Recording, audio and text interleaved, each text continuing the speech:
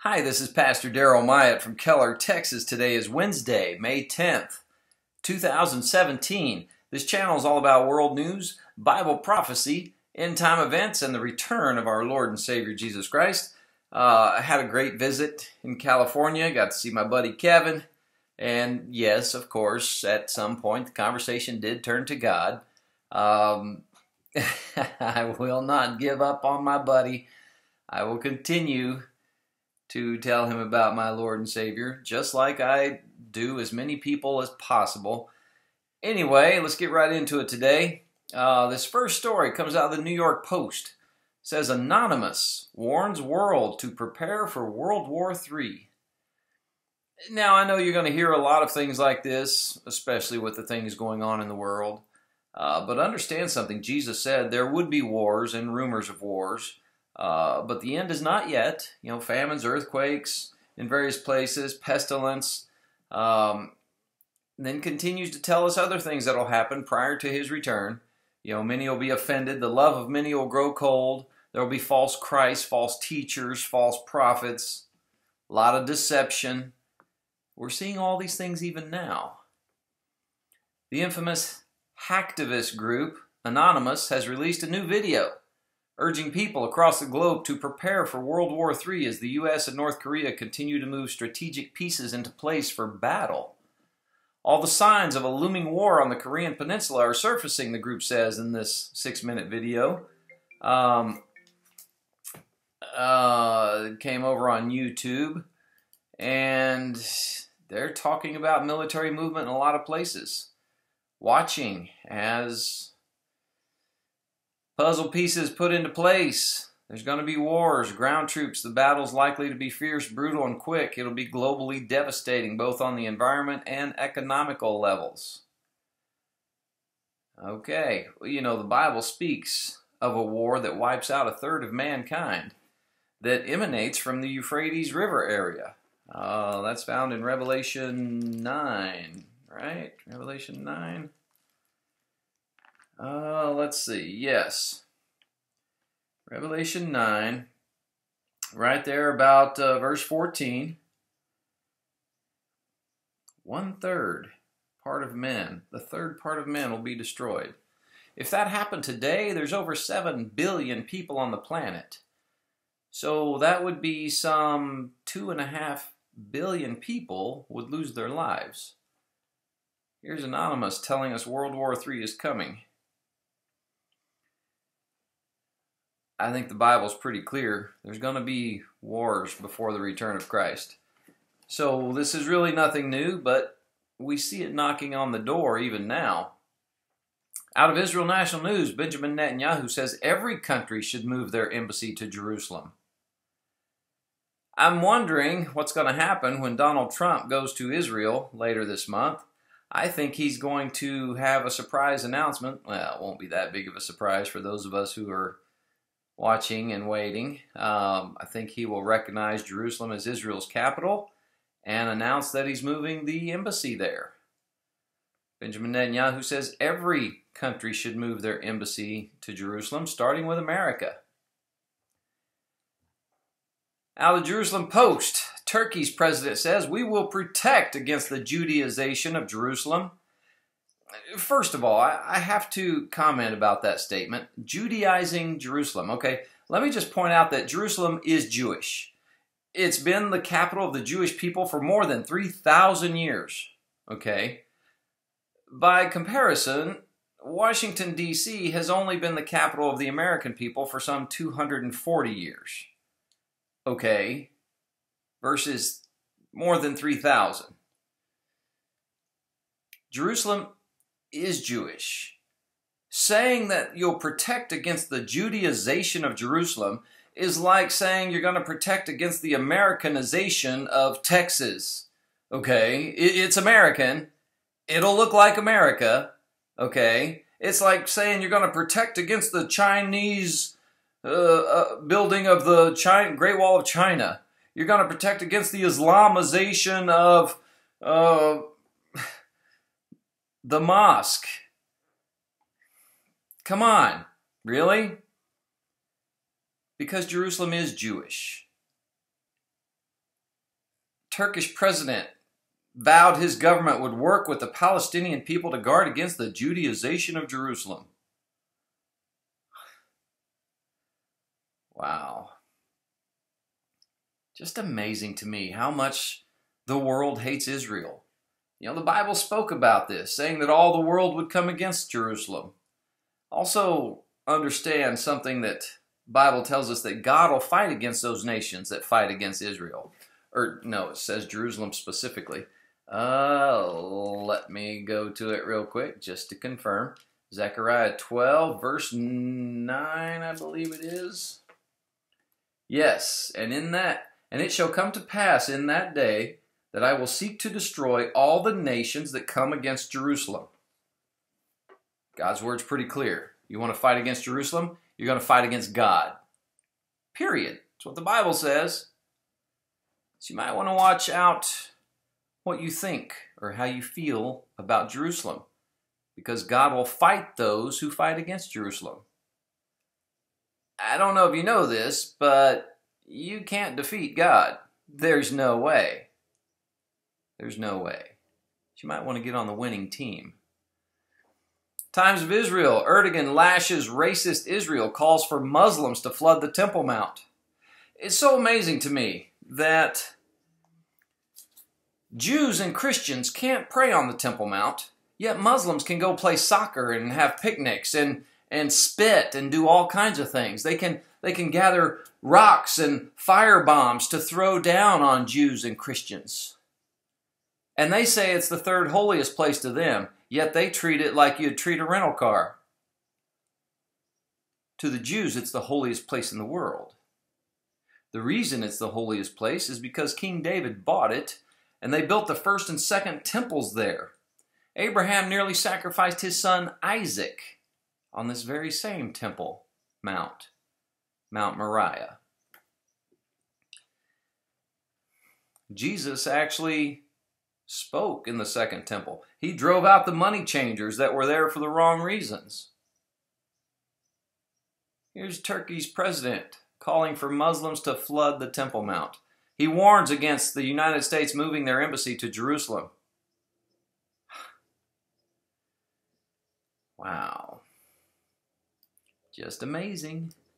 The president of Israel, out of Ynet News, Reuven Rivlin, said, "We will continue to ensure freedom of religion for all religions and believers." He's slamming the remarks made by Turkey's president and said that we have heard statements attacking Israel for building a Jewish life in Jerusalem. In the past 150 years, there's been a Jewish majority in the city, even under the Ottoman Empire. Under Jewish sovereignty, we have continued to build and establish Jerusalem, the eternal capital of the Jewish people. There's no doubt that Jerusalem is a microcosm of our ability to live together, and we will continue to ensure freedom of religion for all religions and believers. He doesn't single out Muslims, say, "Oh yeah, you can't worship here." Yet the Muslims say to the Jews and Christians, "Yeah, you can't pray on the Temple Mount. In fact, this isn't yours. You have nothing to do with it." It's funny that Jerusalem is kind of well, I don't want to say home to the world's three biggest religions. Abraham could be pointed to as the father of all three religions: Judaism, Christianity, and Islam. Okay? Because all three of them came from there.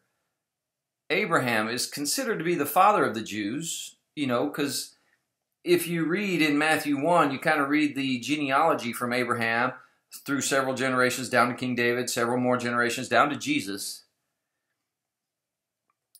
And it's because of Abraham and his wife Sarah that we had Isaac, who is the covenant promised to that all nations would be blessed in him. Through Isaac's bloodline, we get Jesus Christ, Christianity. Through Ishmael, who Abraham with his wife's Egyptian slave girl, Hagar, they had Ishmael, and he became the father of Arabs and Muslims. So we have Islam through Ishmael, Abraham's son. And we also have Judaism, obviously. King David was a Jew. Jesus was a Jew. That's the reason the Jews are the chosen people, because God brought the Savior of the world, the Messiah, through the Jewish bloodline. Very interesting. It's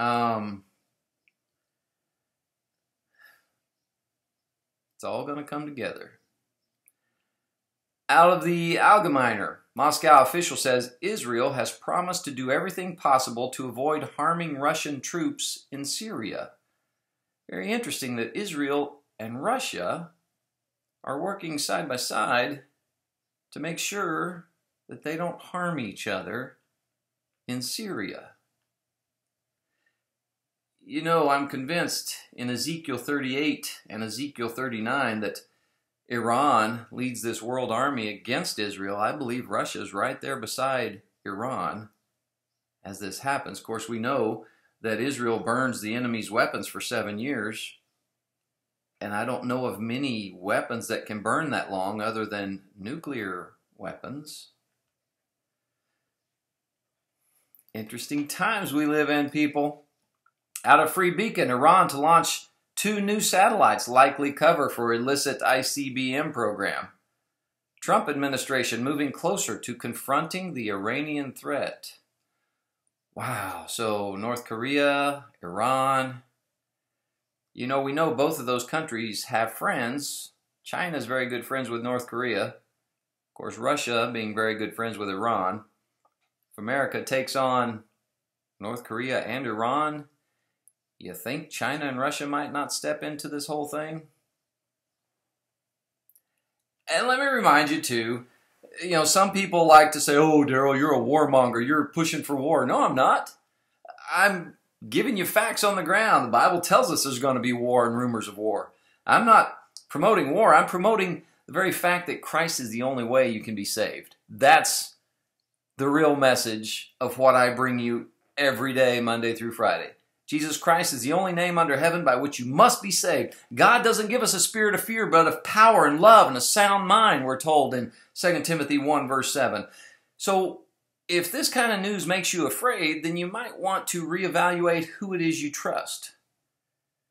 Because I trust God, and no matter what my plan might be, I know His is better, His is greater, and I'm going to trust Him. I'm going to trust God. You know, if it just so happens that His plan involves taking me out of here through some kind of war or something, so be it. To be absent from the body is to be present with the Lord. Okay, so honestly, this is not my home, and if I'm going to be going home, that's fine with me. But until then, I have work to do, and so do you. We have more lost souls to lead to the cross of Christ. Hopefully Christ will find us faithfully serving Him when He returns. Out of the Christian headlines, Navy SEAL dies defending Iraqi Christian town from ISIS. A U.S. Navy SEAL was killed while defending a Christian town from an attack by Islamic State militants. This young man was killed. There was 5 American soldiers helping out to fight against ISIS in Iraq. His friend said he was a real American hero. He was taken out by a sniper defending Christians against those who don't know God. Here's a little tidbit for you out of the Washington Times. Trump's immigration enforcement helped slow illegal border crossings by 76%. Say what you want about Donald Trump, he's cut down on the illegal immigration. Now, I'm all for people coming to America, but there's a right way, there's a legal way to do so. I mean, if you think about it, we're all immigrants, mostly, except for my native brothers and sisters. Of course, I have some of that blood in me also. Here's an interesting story out of Breaking Israel News. 2,000 years ago, Prophet Nehemiah performed this temple rite to revive sacrifices. Now the Sanhedrin is reviving it. In Nehemiah 1 verse 9 out of the Israel Bible, it says, "But if you return unto me and keep my commandments and do them, though your dispersed were in the uttermost part of the heaven, yet will I gather them from thence, and will bring them into the place that I have chosen to cause my name to dwell there." On the day after the Feast of Weeks, the Sanhedrin will reenact a ceremony officially establishing the borders of Jerusalem for purposes of reinstating the temple service. This news just kind of snuck right in there and nobody really gave it much thought. The last time this was performed by Nehemiah in the 6th century before Christ, more than 2,600 years ago. This was the final step before beginning the sacrifices, but today this is looked at and known as a very powerful and timely political statement. Wow, you realize the Sanhedrin has been reestablished in this day and age, right? The Sanhedrin established the borders is probably the final step in reinstating temple service. Right after Nehemiah reestablished the boundaries of Jerusalem, the sacrifices started all over again. Wow. Wow, wow, wow. Very interesting. A lot of things happening in legal matters with Christians. There's a group called the ACLJ, not to be confused with the ACLU. The ACLJ is the American, oh goodness, what's it stand for? American Christian for Law and Justice. American Center for Law and Justice. It's a Christian law protection. I mean, they're Christian lawyers fighting against injustice. They're fighting religious liberty on campuses in America right now. They're taking major action in federal appeals court to defend the faith of Christian students from anti-Christian discrimination. One state college rejected a Christian student saying the medical field is not the place for religion. In another case, a college student was denied admission because he brought up religion. See, anti-Christian discrimination is growing in America. One university student was expelled for her faith. Another one was told to defile the name of Jesus. Another one was failed for refusing to agree that Christianity is false. You know, this is unconstitutional.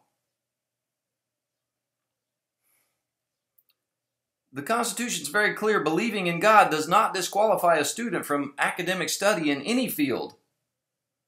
Anti-Christian discrimination. Right here in America. God told us this would happen. Let's go to Ruth. Ruth 3, starting in verse 1. Then Naomi, her mother-in-law, said unto her, My daughter, shall I not seek rest for thee, that it may be well with thee? Naomi, right here, gives an example of how we should handle life and what we should do when life becomes difficult. See, right here in the midst of her depression, she did something that helped her get out from under this dark cloud of bitterness and anger that she was living in. Naomi stopped thinking about herself and started thinking about someone else. Now, I don't know what's going on in your life. I don't know what you're going through. But I can tell you this. If you're down, if you're depressed, if you're looking for that long-lost joy, I think you need to listen. If you can step outside of yourself and start to serve others, I think you'll find that depression, that dark cloud will start to ease. It'll begin to lift off of you. If you're discouraged, if you're in a place of bitterness or loneliness or depression, I'd like to encourage you to get interested in serving others. Okay? Get involved in your church. Adopt a family. Or find a child that you can share a gift with. Do something kind, a random act of kindness that you could not be repaid for. And watch what happens. I think it's important that we share our faith. Nothing, I think, quite lifts your spirits and brings joy to your heart like sharing the good news of the gospel of Jesus Christ with someone who really needs to hear it. I think when you're discouraged or depressed or down in the dumps, the best thing you can do is set your mind on Jesus Christ. Worship Him. Look to Him. Speak to Him. Open your Bible. Ask the Spirit of God to mend your broken heart. And then ask for God to lead you to someone else you can bless. And then when you do, just watch God restore your joy. Watch Him replenish and refresh your spirit like nothing else has. We need to learn how to develop a godly lifestyle. In Romans 12, verse 1 and 2, it says, I beseech you therefore, brethren, by the mercies of God, that you present your bodies a living sacrifice, holy, acceptable unto God, which is your reasonable service. And be not conformed to this world, but be you transformed by the renewing of your mind, that you may prove what is that good and acceptable and perfect will of God. This verse tells us how to develop a godly lifestyle. You know, Paul was telling believers not to be conformed to the patterns of this world. I think a lot of us compromise a lot of things in this world, and I think it's one of the greatest dangers of God-fearing believers today. I mean, through these ungodly relationships that we have, and the impact of the media, TV, film, radio, internet, we're being influenced by people who aren't following God's ways, who don't even know God in many instances. Our society tells us to put ourselves first. Take what we want. What's in it for me? Do it my way. Protect our rights. Promote our interests above everyone else's. But by contrast, Jesus said that our Heavenly Father is going to provide what we truly need. Philippians 4, verse 19. And that we are to deny ourselves and take up our cross daily and follow Him. Luke 9, verse 23. And the humble, not the proud, will receive honor. James 4, verse 10. Conforming to the world's ideals leads us away from God. This is not our home. We're not of this world. Jesus said so Himself. They are not of this world. Neither am I of this world. Paul urges us to pursue godly transformation of our mind, to set our thoughts on things above. Colossians 3, verse 2. And to focus what is right, true, and pure, and lovely. Philippians 4, verse 8. So if we have a Christian worldview, it'll lead us to be more like Christ. It requires, I think, making adjustments on how we look at life, how we look at the world, until our thoughts line up with Scripture, until God helps mold us and make us and shape us more into the image of His Son, Jesus Christ. We have to protect our minds with biblical truth so we won't be deceived and led astray by lies. We need to surround ourselves with mature believers who can warn us when we start to stray a little bit. So are you focusing what's important to the Lord? Are you avoiding compromise? Are you making it a conscious effort to adhere to all biblical truth and discount worldly lies? Are you demonstrating a pattern of Christ-like transformation? You know what? Ask the Holy Spirit to fill you, to guide you, and to help you make the necessary changes so you can be more and more like Jesus Christ. In Matthew 12:43 it says, When the unclean spirit is gone out of a man, he walks through dry places, seeking rest, and findeth none.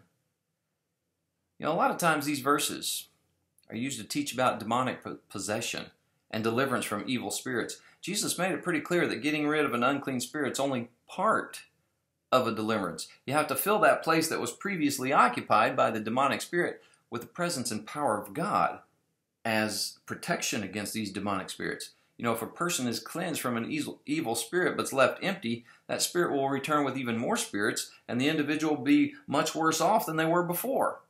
Simply getting rid of the devil, but not being filled with God, is a very dangerous condition, and probably very short-lived.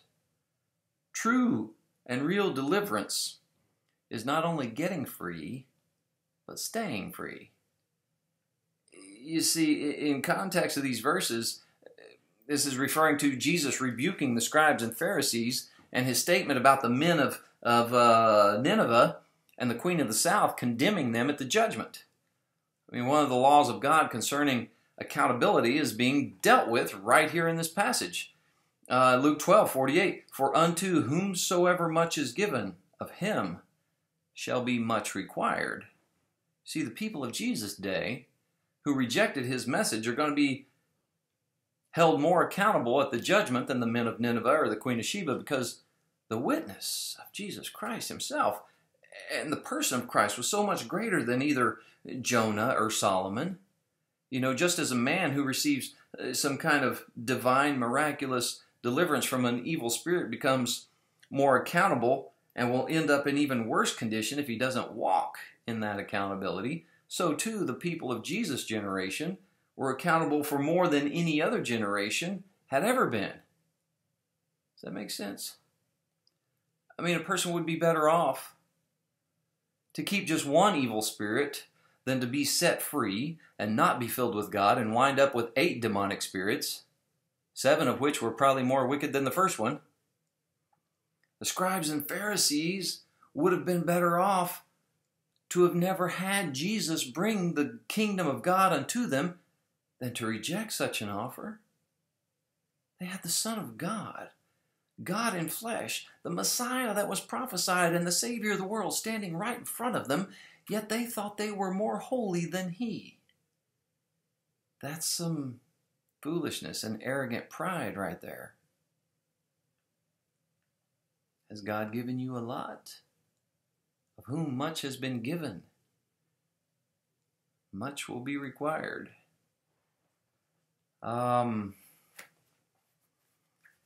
Keep that in mind. Jesus said in John 16, verse 33, these things I have spoken unto you, that in me you might have peace. In the world you shall have tribulation, but be of good cheer. I have overcome the world. In the world you shall have tribulation. Do you wonder why God would do such a thing? You ever look up to the Heavenly Father and you see He's perfect and righteous and pure and just and holy? Don't you know that one day we're going to be like Him? We're going to be less like this and more like Christ. How easy is it going to be to transform this sinful, wicked flesh into the perfect image of God? Don't you know it's going to require a lot of refining in the furnace to remove impurities? To remove the wickedness and the corruptions of our heart, to make us perfect, even as our Heavenly Father is perfect. Look beneath you. Do you not know that your enemies are beneath your feet? We were once servants of Satan. Do you think any king is willingly ready to let go of his former subjects? You think Satan's going to leave you alone? You think he's going to say, oh, well, he went over to the light side. He went over to the light of truth, so I'll just leave him alone now. Think he's not going to hound you every day and night until you see Christ? He goes about like a roaring lion, seeking whom he may devour, stealing and killing and destroying. So we need to expect trouble. Even when we look beneath our feet and our enemies are there. Look around you. Where are you? We're in the enemy's country. 2 Corinthians 4, verse 4 makes this quite plain when it tells us, 2 Corinthians 4, verse 4, in whom the God of this world has blinded the minds of them which believe not, lest the light of the glorious gospel of Christ, who is the image of God, should shine unto them. Satan's a liar. He's lying to people, keeping the glorious truth of Christ from entering into their hearts. The God of this world. This is the devil's territory. This is not my home. We're strangers passing through. We're aliens. Like Abraham said, this world is not our friend. It's a friend to the devil. And it's going to become more and more clear the closer we get to the return of Christ. If the world is your friend, then you're not God's friend according to Scripture. For he who's a friend of the world is an enemy of God. This is biblical. I know, it's very difficult. There's a lot of things we like here, isn't there?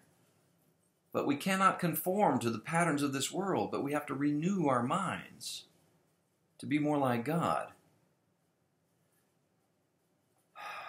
You'll find enemies all over the place, all throughout this world.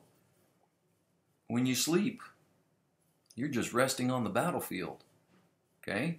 When you walk, we should anticipate an ambush everywhere we turn. Be alert. Be aware. You know, it's said mosquitoes bite strangers more than they bite natives.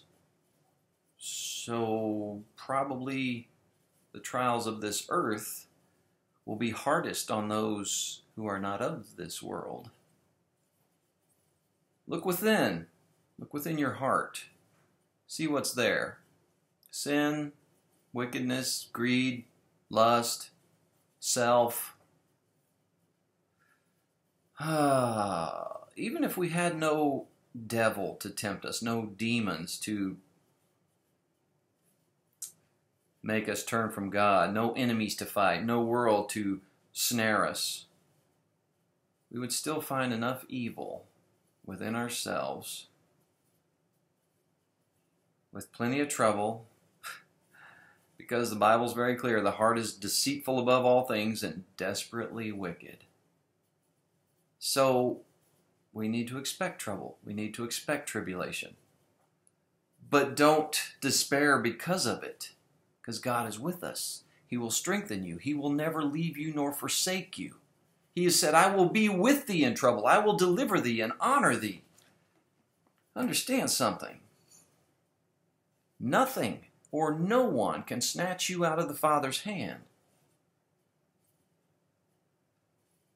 So don't resist the fires of tribulation, because most of the time they're there to help remove impurities, to make us more and more like Christ.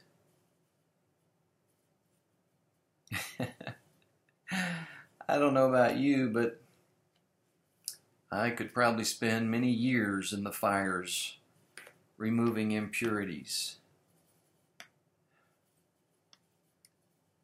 God has a lot of work to do